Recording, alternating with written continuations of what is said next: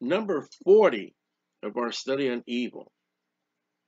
And we pick up a new topic this time, number 14, repentance. You got to get all 39 of these and listen to them all about the study of evil. Repentance is not taught or preached about in the modern church today. It is a must for salvation. It is mandatory for a man to escape the judgment and wrath of God. And the wrath of God is hell. Repentance is owing up to your sin and turning and forsaking it to a battle daily as needed. I mean, there's some repentance, all right, a sin that we do, all right, we got over it. There's some sins that we do, it's daily, weekly, monthly. And then there's another repentance of sins that, all right, we confessed it. And we got it right with God, and God's forgiven us, God cleansed us. What about the other party? Now, there's several topics under repentance. Be a couple weeks. Jeremiah 18:8. If that nation, it would be Judah, against whom I pronounce, turn from their evil. Turn from their evil. That's the repentance. I will repent of the evil that I thought to do unto them. Now, here is God. And God has told Judah, listen, armies are coming. Destruction, fire, devastation, death. And there is hope, even the wrath of judgment of the nation. God told Jonah to go in Nineveh and say, listen, you know what? Put the judgment upon them. God is angry. And Nineveh repented from the king all the way down to the animals. And God repented himself. And what God did, God didn't sin. But God says, you know what?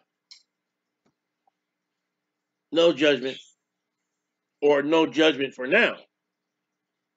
And with Judah, through Jeremiah, God's like, listen, if you guys will just get right, everything that I've said in 18 chapters, come on, just get right. Repent. Get right.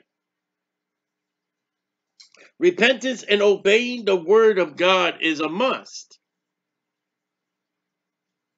And we know in Jeremiah that the Babylonian army comes and Jerusalem and the temple and Judah is destroyed.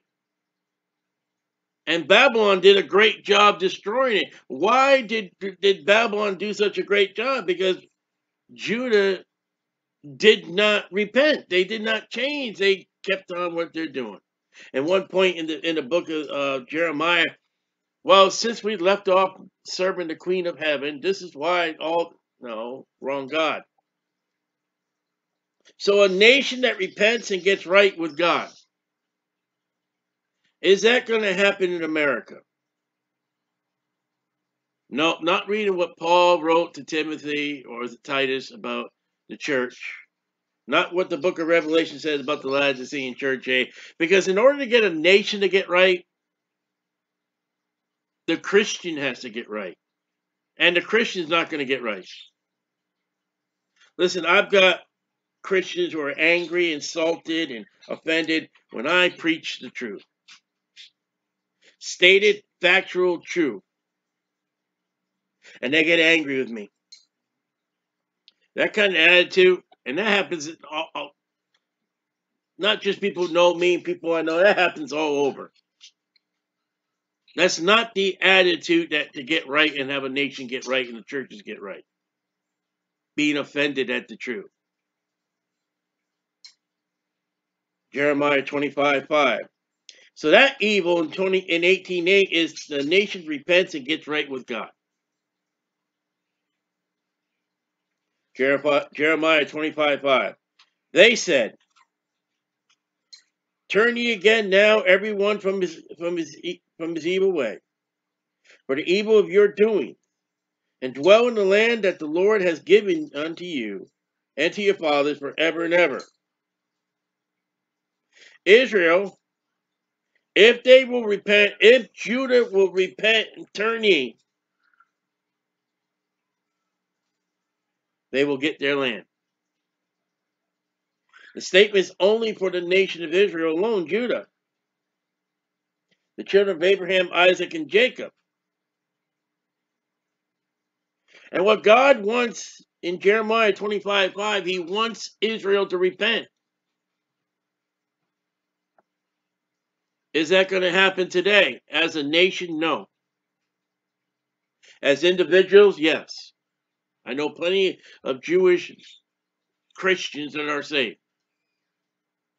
The Jacob's trouble, the trial, the tribulation period is for the disobedience and the rejection and the rebellion of Israel. And then at the end of the 7 years of the tribulation period, at the 3.5 years of the last part of the Great Tribulation,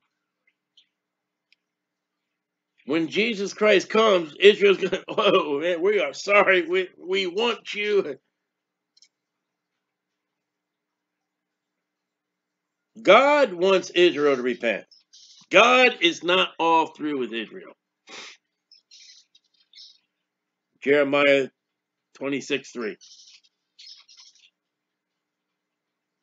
If so be they will hearken, if they will listen, they will obey, and turn every man from his evil way, your sins, your wickedness, your iniquity, that I may repent me of the evil, judgment, destruction, army, death, fire, Babylonian army,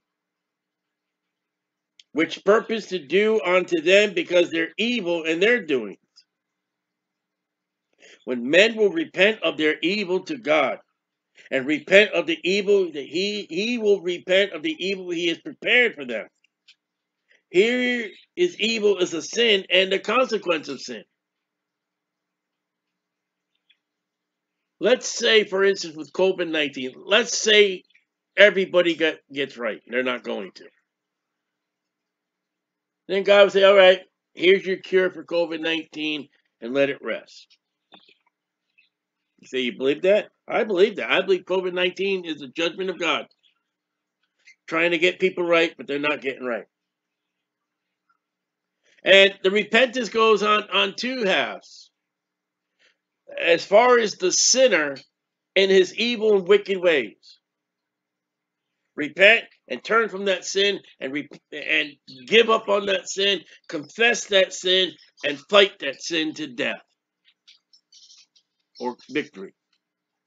God, who is holy and righteous without sin, his evil that he will repent is if you will get right, if you will do right, and if you will turn from your sin, all the judgments, all the chaos, all the evil, the consequence, I won't do it. Or I'll lighten, lessen.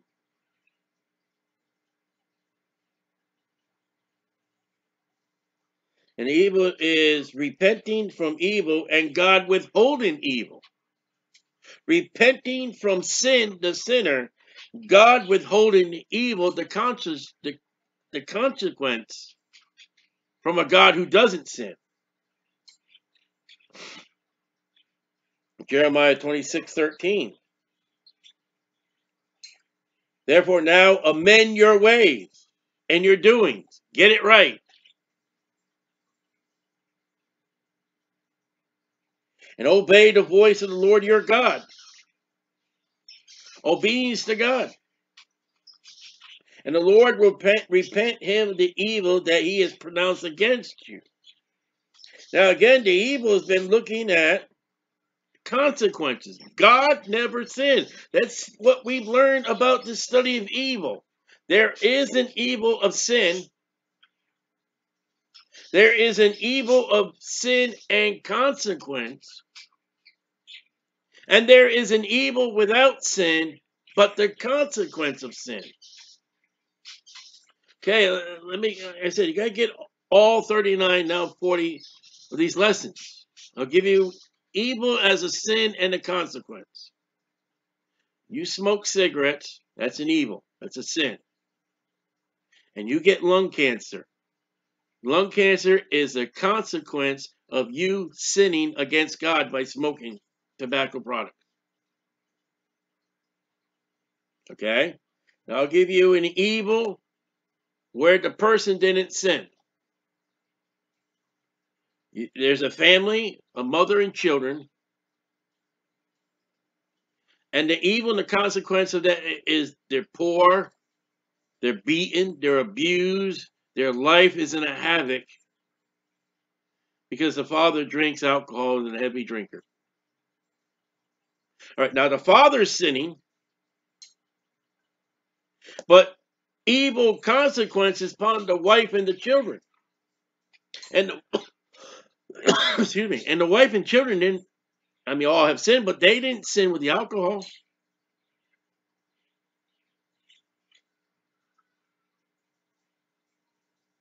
And that's the fascinating interest that I've gotten into to study why we done evil.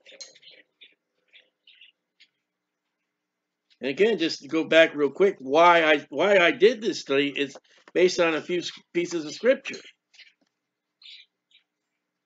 This is why I did the study, Job 2:10. But he said unto her, Thou speakest as the foolish women speaketh. What? Shall we not receive the good at the hand of God? And shall we not receive evil? Consequence of God. Never God sinning. All this Job sinned not with his lips. Isaiah 45:7. I form light, God. I create darkness, God. I make peace, God. I create evil. That's God. God never sins. You obey God and do right, you're going to get peace. You sin against God, you're going to get evil. Consequence of sin. I, the Lord, do all these things. Then Lamentations 3:38, out of the mouth of the Most High, God proceeds not evil and good. Well, what would be the evil that proceeds out of the mouth of God? Give a worldwide disease, such as COVID-19. So, amend is to make right, do right, get right. And the repenting of God is not a sin again. God is holy, never sins. Can God not do anything? God cannot sin.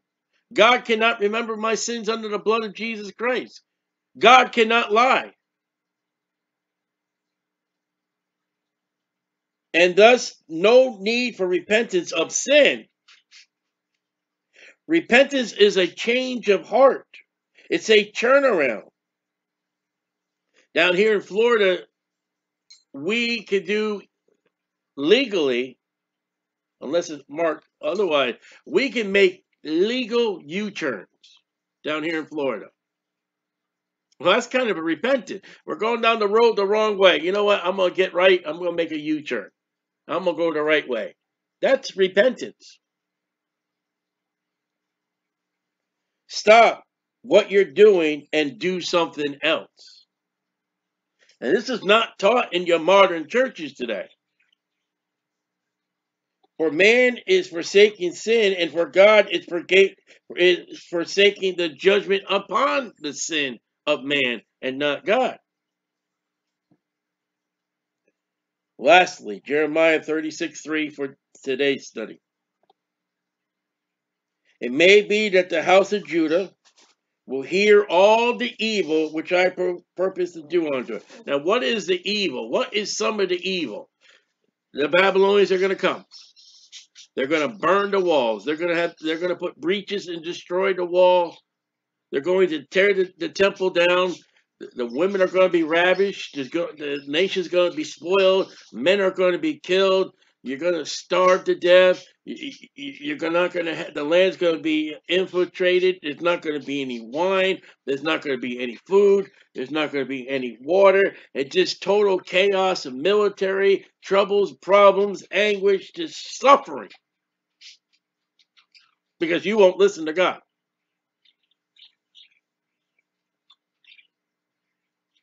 which I purpose to do unto them, that they may return every man from his evil way. There is repentance of the sinner, that I may forgive their iniquity and their sin. Now, God does not forgive iniquity and sin unless you confess and repent. Don't walk up, don't, what can I'll take my own life. I light up a cigarette. I used to smoke. Oh, Lord God, I'm sorry for smoking. Lord, I know it's been. And then I take another cigarette and I light it. That's not repentance. Repentance is not, all right, I'm involved, I'm watching porno movies. Not me, I'm just saying, you're watching porno movies. And you take the movies back to the video place, shows how old I am. And you rent out more porno. That's not repenting. Repenting is, and one aspect of repenting for many people is when they get saved, they get rid of their old records and albums and the rock music or whatever music they listen to, and they get a big bonfire. And they burn their old records and cassette tapes and CDs. I had that in my life. I foolishly took my rock and roll albums. I gave them away to a yard sale. I should have just burned them. I didn't know any better. No one told me. But there was a later on I had in my life. There was things that I burned in a fire. That's repentance. Now, the only way for me to go back to that sin is go back to the store and get that cassette tape or get the CD. But I wasn't going to.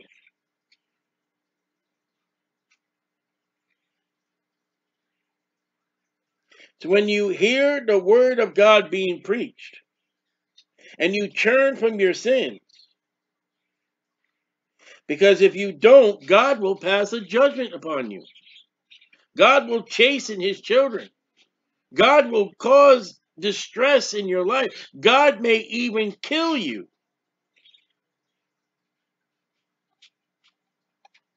Those are serious judgments, serious activities, serious evils that can happen in our life.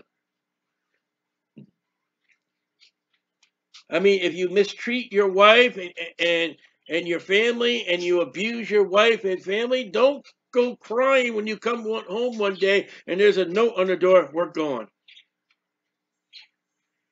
And then you get papers for a divorce. Don't be crying. That divorce was an evil of what you sinned against your family. Your wife walking out because of your sins, because of your rebellion, because of your abuse. Well, that's an evil upon you.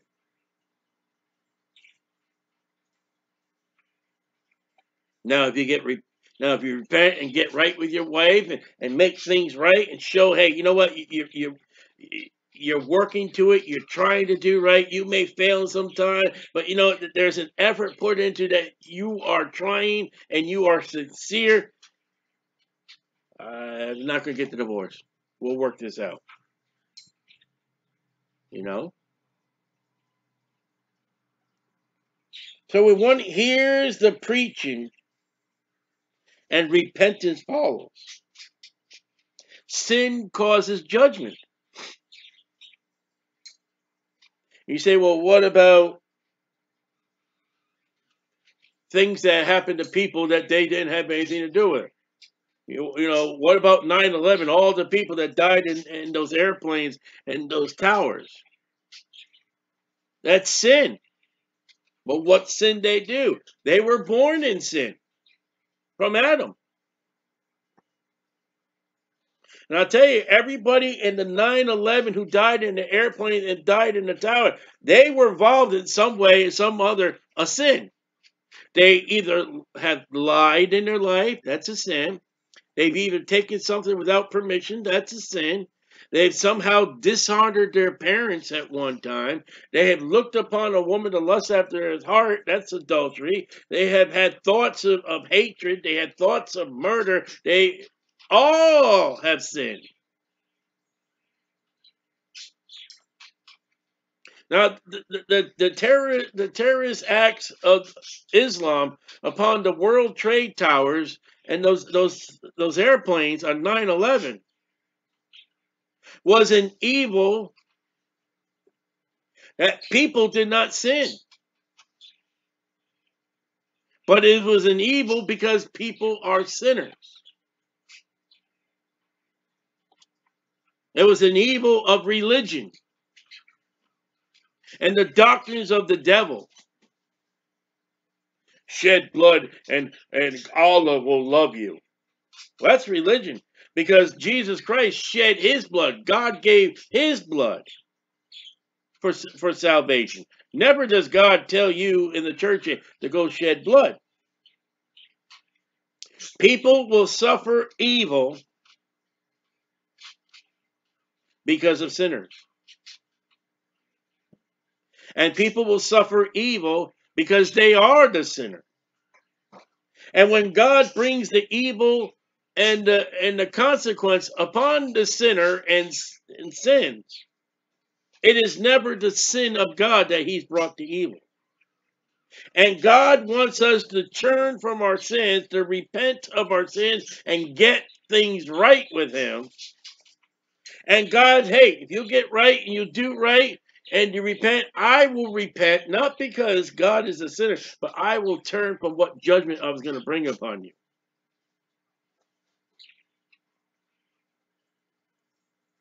I mean, there may have been times, we don't know. There may be times that, you know what? You're going to be in a car accident today. And it's just going to mess up your whole. I see you got right. There was a king that Isaiah, I forget his name. And Isaiah said, he says, listen, you know what? Tell that man set his house in order. He's going to die. That man went on his bed, turned to the wall, and wept and pleaded before God. And Isaiah is not even out of the house. And God said to Isaiah, turn around and tell him, I think he's 15 years, I think it was.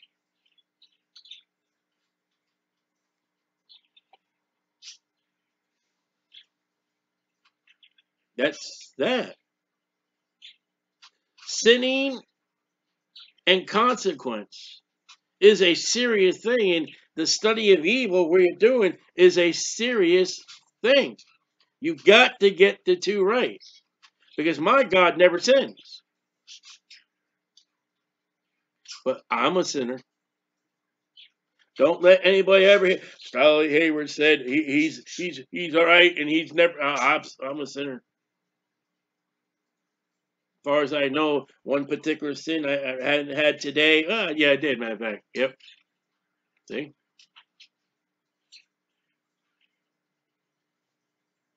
I mean, I've given up smoking, thank the Lord, but I got still sinners. I gave up alcohol, thank the Lord. I still sin. I've given up the rock music, thank the Lord. I've given up the drugs, thank the Lord. But I'm still sin in other areas. I've got the victory. Sin is the destruction of a man's life.